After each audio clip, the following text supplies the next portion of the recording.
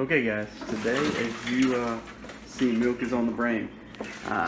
We actually had some requests for the video. If you remember the pump review video for our cow milk pump, we've had a lot of people question that pump and how it works, how to break it down, how to put it back together to make sure they get a good suction. I've been through it all, so this video is for all those who had this milk pump or are thinking about getting this milk pump. A little more troubleshooting, a little bit more breaking it down, a little bit more personal. So if it doesn't interest you, keep up. We do have other vlogs going on today and tomorrow. We just wanted to get this one out for some of the ones that requested it. So hope you enjoyed the video and hope this helps. If you have any questions about this milk pump, let us know and we will get them answered for you. So first we have our stainless steel cups with liners. Just typical suction cups that we have. There are 4 of those. Now if you see some of them are off, we do pop these off. Clean inside, and then wipe them all out, put them back together. So we have the actual cups, the liners that go in them, and basically, of course, that's the most important. Now you have to remember, you have basically two lines that's coming off these. The one, of course, is milk suction. So remember that. Okay, so then let's talk about these. Now you have 8 basically shorter tubes. These 4 and then these 4. Now you have this middle piece. This is basically what builds your suction and comes from your actual vacuum pump. But basically we've already got these on there. These are just straight, no different looking tubes other than they're 4 all identical. Now here's the difference. Why we use those 4 versus these 4. So I'm sorry, we're working on this old Chester drawer that's been distressed from my wife. So it's got a flat surface, so excuse the distressed look behind this. But anyway, so let's look at these. Now you see the difference. These tubes are completely one cylinder. There's no different raises. It slides on here, so it gives a little lip right there. But basically this has a built-in lip all the way down on the very end. Reason being is this is what your milk is going to go through, but that little lip will be what connects to your actual suction and your vacuum. This is actually what runs your suction. This gives you air to breathe or not breathe. See the O-ring there? You want to make sure it's all intact. But basically that is what goes on top of this right here. So we'll slide this on. The thick knot right there will actually go over this, and that's what helps it from tearing, but also gives it where that room where that milk can come through there and suck into your pump. So you see that's got an opening right there. We'll turn it like this so you can see it. So you see there's where that goes, and of course there's where your milk connector goes. But we'll go a little bit more in detail once we get to this point. Here's your top. Now this is the part that everybody struggles with. We have 4 holes, and we have to have 2 suctions, 1 milk, and then 1 vacuum. So we'll go over that once we start hooking it up, but this top is so important.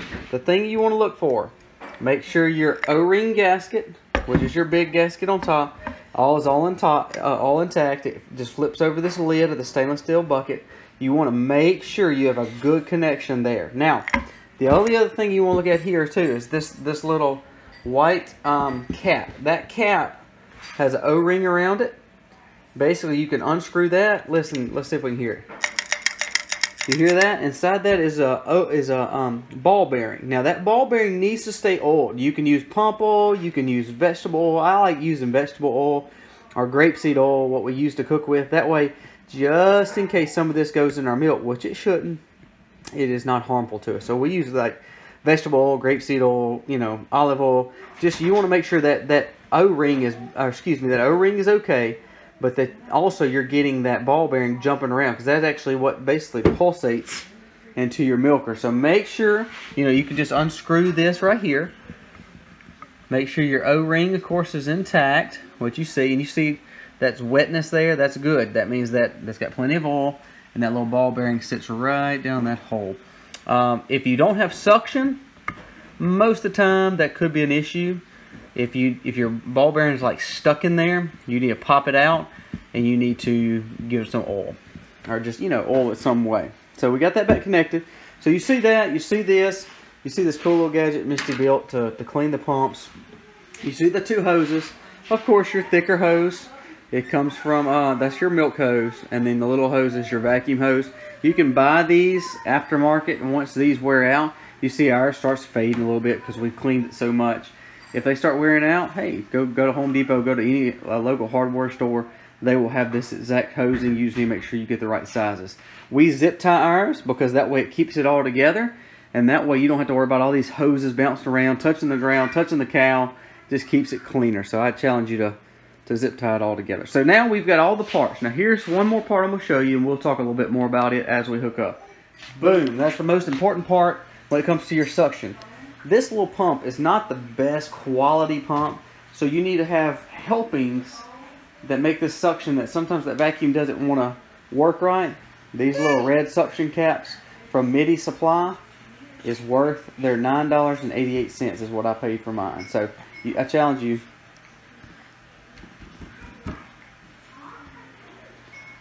He's here for the party. I challenge you to buy these. These are a definite. I don't use them now for one of my cows, Elsa, because Elsa is so high up and I can pretty much put them on there. But Allie, I still have to use two because Allie is so low to the ground. And the thing about this keeps building your suction. But also when they go in these cannules and all of a sudden say this thing pops to the ground, if that thing's in there, you're not getting your milk suction pump dirty. So that's good, because then you got to stop everything and clean it again. So $9.88 worth its money. Alright, so now let's put it all together. That way you can see how it's put together, and then we're going to take it to the milk pump and actually run it. Okay, so we have our actual cups, our suction liners. What we're going to do is hook up what needs to go on it first. So basically, remember, these here. So what we're going to do is go ahead and put this on. Remember, using the side that's not got the extra little lip on it. And you just want to roll it on there just like this. And there you go. There's the first one done. Let's get all the rest of them done and we'll kind of get to the next step. Alright, let's put the last one on here. Okay, there you go. So we got those hooked up. Now, let's hook these to this the actual what brings up pressure for the milker. So again, using your big side. Now, you want to face your cannule, your vacuum cannule needs to face inward towards this. So when you put it on here, it needs to be where that cannule is facing in as well. Got those together. Now you don't have any suction built in yet. So what we got to do is build the suction, and then we'll actually hook it to the hose and we'll be ready to rock. Okay, so we're going to actually line these up so your hoses are going to come in together, one here, which is going to be your vacuum, and one here, which is your milk. So again, the reason we wanted those cannules turned in, like I said, is because you're going to slide this on here, right, just like that, for every cannule. So there's the first one. And so basically it's going to sit just like this inside. So let's go and get all the rest of them hooked up, and we'll move on to hooking up to the hose. Okay, so you see it. Got it all hooked up. Basically, the way we were installing it was upside down, just like we had the two hose bottoms together, and where they're going to actually shoot out to each pump, basically the vacuum, and also to the milk itself. And this is how you're basically going to have underneath the cow, because you're going to build the suction and then put them right up on the cow. So, turn it over. We've got it set up where all four is hooked to each other. This O-ring is tight. And so now we're going to hook it up to the hoses, and that's really the last step before we actually go into either, cleaning your pump or milking. So here's my milk pump. This is just a cart I bought at a local hardware store. You can see it keeps the mud on it and not on this milk pump. This milk pump we've had, I'll leave a link to it down in the description. Basically, you can buy this off Amazon. They sell about 4 different versions of it, but basically it's the same company. Somebody just in America buys it from overseas and pretty much puts their different name on it. But this is the pump. So you see, we've already got this hooked up. You saw that from inside. There's the big line going to the milk, the little line going to the vacuum. They're hanging, basically suspended with these cords. So now you're stuck with this. Okay, so now we have 4 spots to put hoses. You have your gauge, your vacuum line, and then your milk, and then vacuum suction line to pull your milk out, and that gives you your pulsation. So now we're going to go and hook this up, and then we're going to kind of troubleshoot some of this to show what we had to do to make sure you're getting a good suction all the way throughout. So first, let's say these. What are we doing? Now, I always turn my top. Now, you can turn your top anyway. Let's move this out of the way. But this is the way I turn my top, where I'm facing, and I've got 2 cannules looking at me, and the 2 cannules up here where hoses will go on. Well, you know you got 2 spots for your big hoses and 2 spots for your little hoses. So automatically, you know your milk has got to go in there. Well, your milk is not going to cross over your oiled ball bearing. So where else could you put it? Well, there's only one other hole that it can go to, which is right here. So this is where your milk comes in. It comes directly into the suction top and basically goes straight into the bottom. Never goes through the ball bearing. And then the only other one that goes in here is just simply the little one. So now, if my suction is coming from here with the ball bearing, what does that mean? If my milk is here and what goes next to it is simply the little hose for the vacuum. So the vacuum hose goes right here, and this is what the suction is building up. It's pulsating with that ball bearing. The suction is coming from this here. If you put your finger over there, you would feel that, or either put your finger over the vacuum hose, which is where that's going to go. Basically, it has to find a way to have suction. So it goes through, hits that ball bearing, and hits this, and of course that actually is what pulls the milk from the pump. Actually pumping it out, pulsating it out of your cow. So let's get this on here. Try to do this one-handed. So, all right, so you're just going to ease it on, and just make sure you have a good, make sure it goes on pretty good. So there, now you've got these lines facing your actual claw, what they call this, basically all this setup. So there's your first 2 lines. Well, that only leaves 2 more lines and 2 more sizing. So automatically you have your gauge. So your gauge is very important. It's a longer hose, so you just want to kind of loop it around, and it helps kind of get everything out of your way. So I loop it around, just kind of go under here, whatever you want to do there, and then basically put it here. That's what actually reads and tells you what your pressure is, your suction. Make sure you got good suction coming out of your cow. If you need to back your pressure off because it's sucking too hard, you don't want to hurt your cow. The last thing you want to do is hurt your cow with too much suction from your vacuum. So there's that. Lastly is actually your vacuum hose. Now this hose does not go to the cow at all. So you can see it has, it just kind of gets funky. You wash it, but pretty much coming out of that pump that's oiled, it's a vacuum oil. You need to make sure you're using some kind of gear oil or vacuum oil that you feed through. Basically that. There's basically 2 nuts, one on this side, or bolt, excuse me, and then one on the other side. Make sure you're putting it in there, and that helps keeps this thing lubricated well. You see there's an O-ring. Now my O-ring in here is not in the best shape. You can replace that. It's just basically a gasket. It's just a big old O-ring. So that's another thing you need to check every once in a while. But basically, let's put this on. Go strictly, we're going to kind of go underneath here and get it on there, right there. So recap. We've got the little spider with the thin, small ends coming off going to the middle. The little vacuums on the outside of your cups.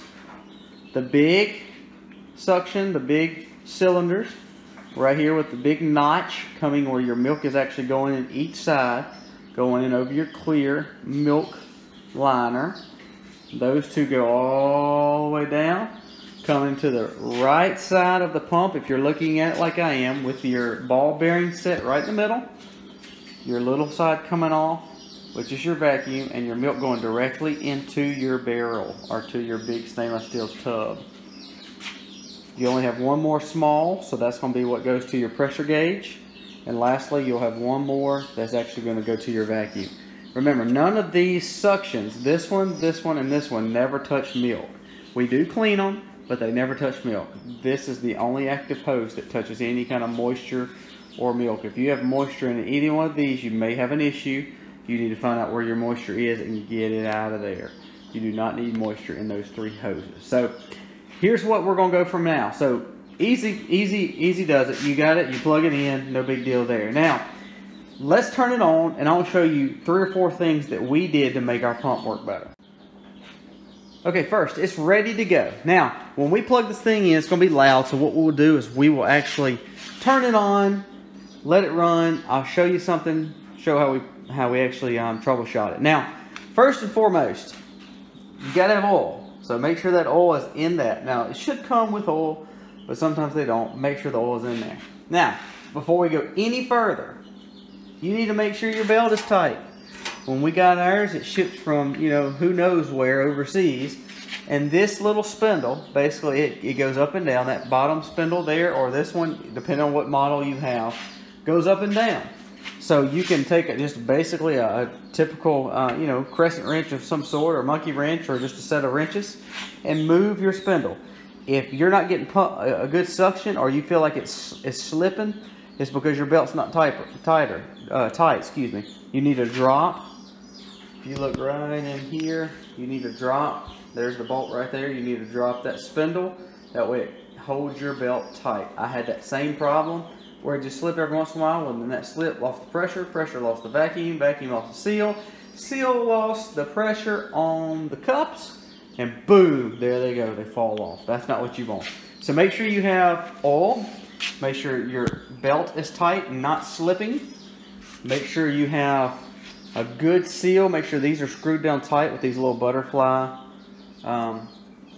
basic butterfly nuts there. Make sure all that's done. Now, we're going to turn it on. Because those are facing right side down, they have no way blocking their suction right there.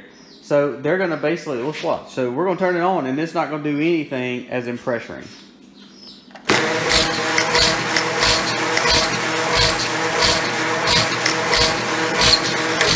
Okay, it's not building up pressure. Why? Because there's nothing blocking the pressure. So why are we not blocking the pressure? Well, what they tell you is you automatically hold it upside down, and that helps you build pressure. Let's try that, and let's see. Sometimes it works, sometimes it doesn't, but let's just see what it does. Okay, so they have it upside down, or we have it upside down. Let's turn it back on. Okay.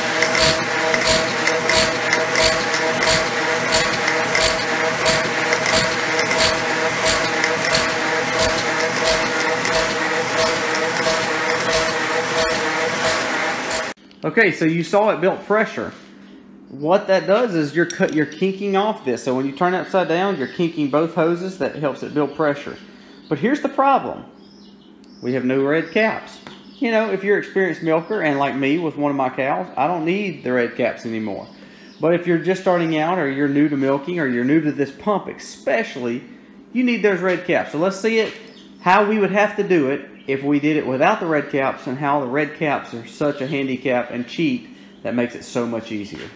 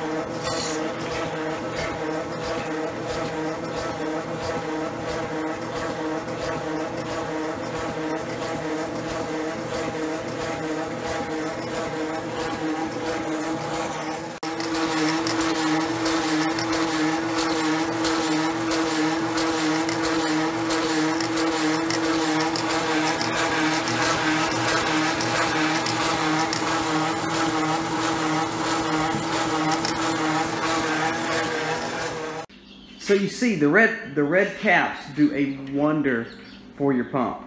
When you're working on one at a time, look, just keep 3 in and leave 1 open. I don't keep 3 in, I keep 2 or none, but basically if you keep 3 in, then it has 1 that's actually going to be your suction. whatever part of the cowl, whatever part of the udder that you're working on. I usually work on the back far chamber first and work my way towards me. But that might be the one that I leave open that I pretty much can put on. And then what you do is you just pop these out, put the next one on, come around to the other side, pop this one out, pop this one out. And I do it with one hand with no issue. Now, say you can't do it with one hand. It's okay, you got two. So basically, instead of holding underneath that pump, you may slip your hand over there, pop the red out. All it does, it gives you a cheat to make sure you don't lose suction. That is just huge. So this pump gave me fits. If you go back and watch my first videos, I started hand milking because I couldn't get this pump to work. That was the reason why, because I could not keep suction. Or if I could keep suction, I couldn't keep it long enough, or I couldn't keep the pressure up. So it was either the ball bearing, or it was either the oil, or it was either the belt slipping, or it was either the cannul's not hooked up exactly right. So all these things are moving parts that they have to be right. If you're not doing each one of those parts, you're not going to have suction. So now, just like I said, we just troubleshot all this. So if you're not getting suction, first of all, it might just be the fact that you need to turn your claw over. If your claw is turned over and all of a sudden you're building suction, you need to be putting it on the cowl when it gets to 0.04. That's your happy spot. 0.04 to 0.06. That's where you need to be when you're milking your cow. You can, of course, have enough suction here to get it on the teats of a cow, but pretty much you want to stand at 0.4 to 0.6. If you start clicking the red, that's where you just take your pressure gauge and just turn it down.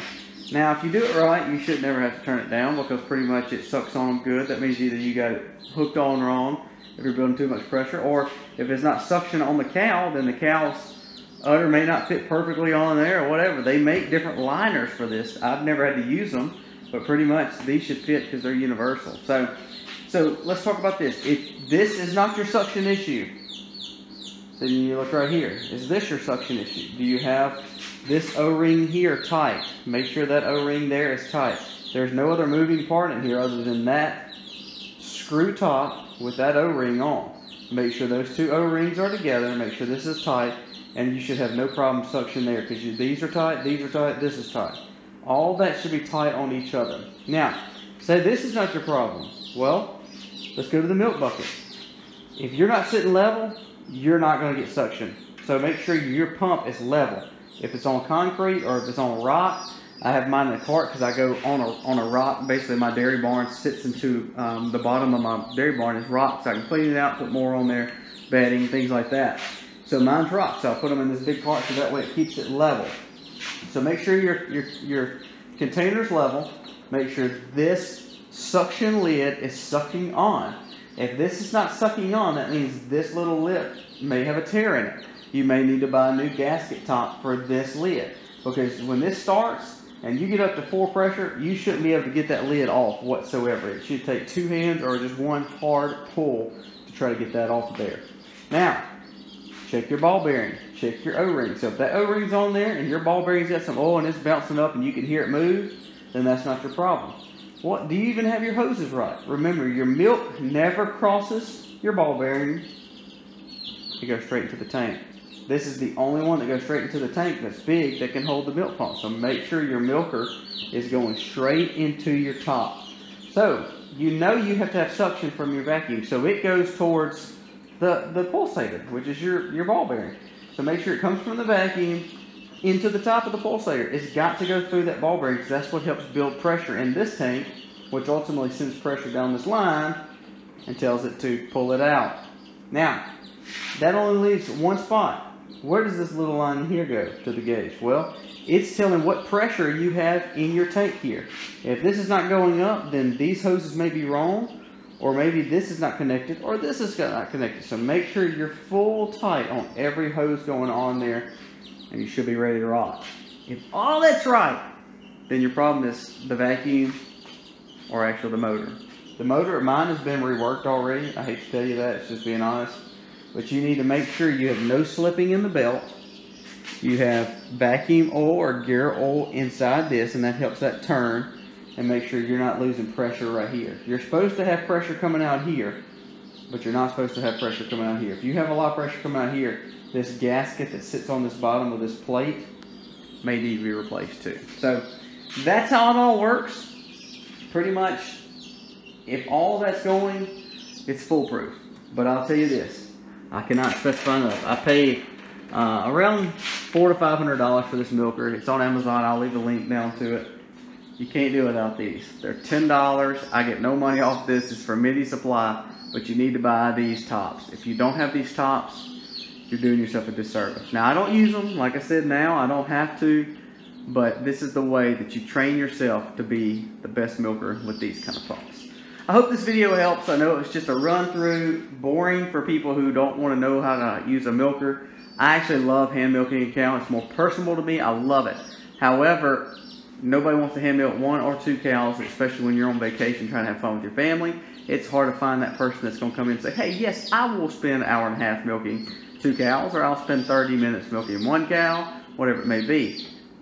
You get these right, you get this pump right, it takes you 2 minutes, it takes you more time to prep her than to actually pump the milk out. So, hope this video helps. If you have any questions about this pump, you can see it in operation. We do have other videos below, or basically just popping up in these screens here about this milk pump, reviews 1 and 2. If you're not getting a lot of these things right, I would not say I recommend this pump unless you're looking for a cheap pump, but just remember you need the little things that we talked about to make it better. So, hope you enjoyed. Again, thank you so much for watching. God bless you. Please send your questions below, and I will answer those. If you like the content that's on this channel, please subscribe. We love being able to communicate with you. God bless you. Happy homesteading, y'all.